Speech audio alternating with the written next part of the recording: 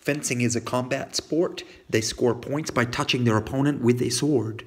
This is an Olympic event, an old one.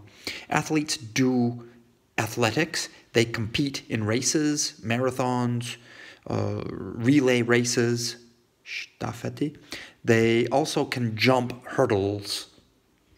Tennis players hit a tennis ball over a net with a tennis racket. They move quickly on a tennis court. They play matches against opposing players. Petra Kvitova represented Czech in the 2016 Rio de Janeiro Olympic Games. She got a bronze medal, third place. She has a powerful left hand. She has won 25 career titles, 2 Grand Slam and Wimbledon championships in 2011 and 2014. She is ranked highly internationally. She is now the top-ranked Czech player 2018.